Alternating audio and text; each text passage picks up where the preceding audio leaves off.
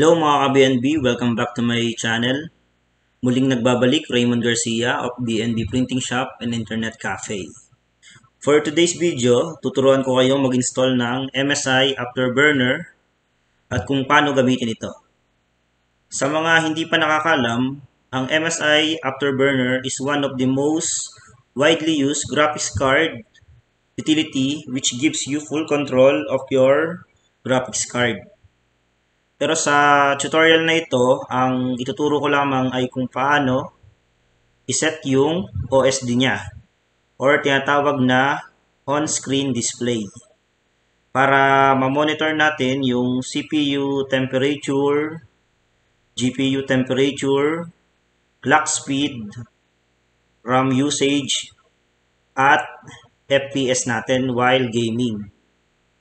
Gagawa na lang ako next time ng separate na video kung paano naman iset or i-adjust yung settings ng GPU natin. Like GPU, shader memory clock adjustment,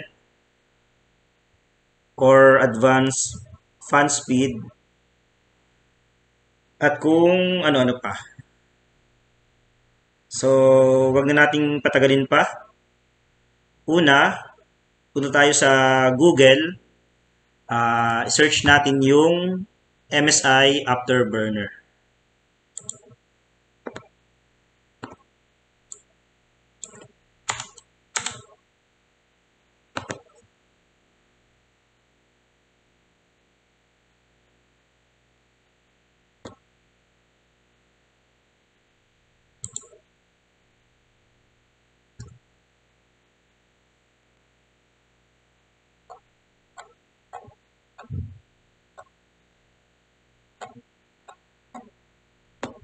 Tapos, click natin tong download 4.6.2 stable final.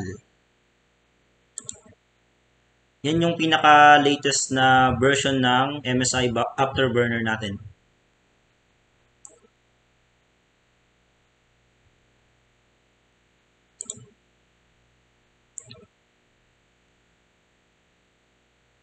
Okay, once na na-download na natin siya,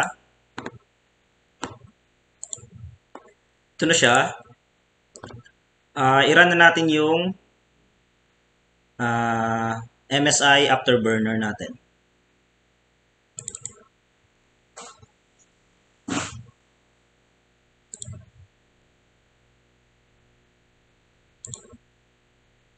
Next lang.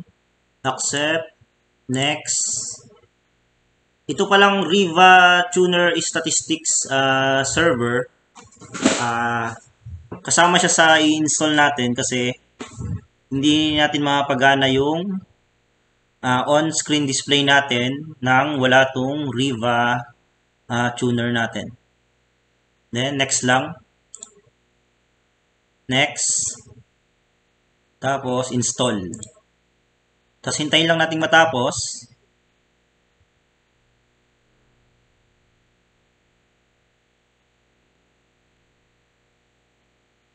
Yan, lalabas yung ating Riva.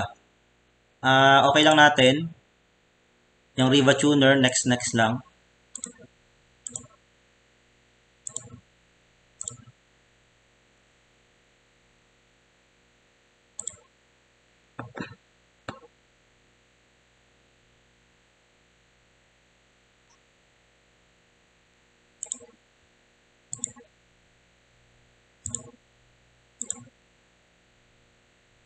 Yan, ito na yung pinaka software natin na install.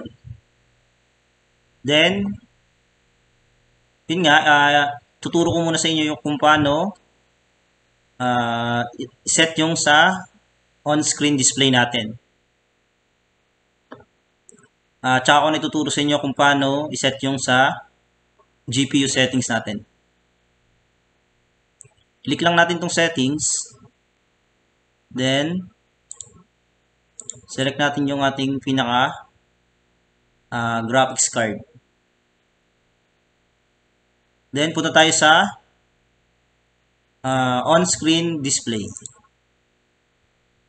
Then, mag-type tayo dito ng or mag-enter tayo ng command na gagamitin natin kapag gusto natin i-toggle yung ating OSD.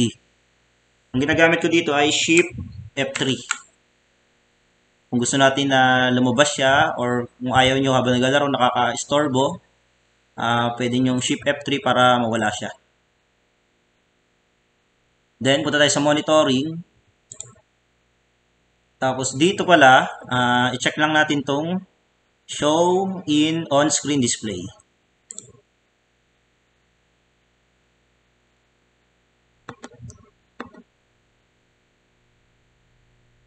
Yan. Kasi, GPU gusto natin makita, kaya show natin siya. Click lang natin yung mga gusto natin na i-show sa screen natin. Tulad ng GPU,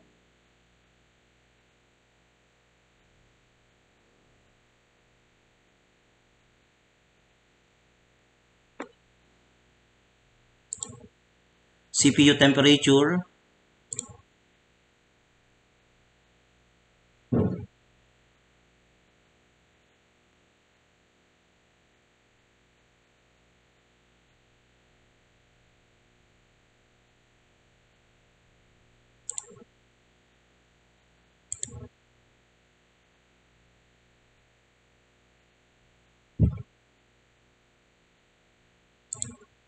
check lang natin tong frame rate kapag wala siyang check. Tapos show.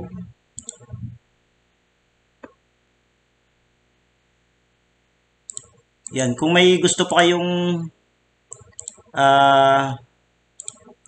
i-show sa screen nyo, i-click nyo lang tapos check nyo lang yung show on screen display.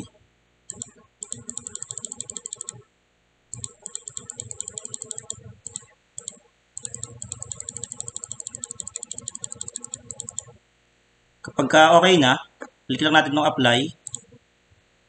Then,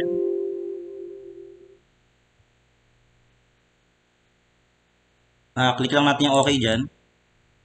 Tapos, okay.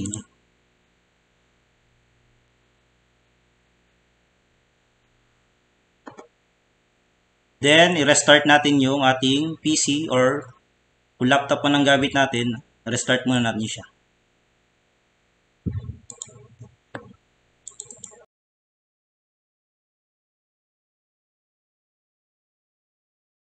Okay mga ka-BNB, after natin ma-restart yung ating MSI Afterburner software, i-run na ulit natin siya.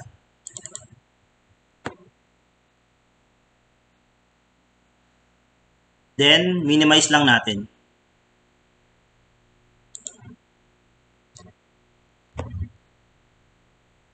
Kung makikita nyo, nandito lang siya sa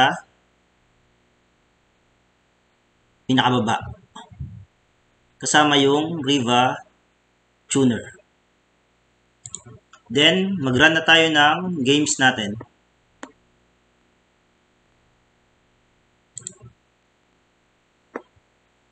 Yan mga ka-BNB, kung makikita nyo, ito na yung pinaka-output natin. GPU, CPU temperature, ito yung pinaka-RAM natin, yung usage niya, tapos yung pinaka-FPS natin.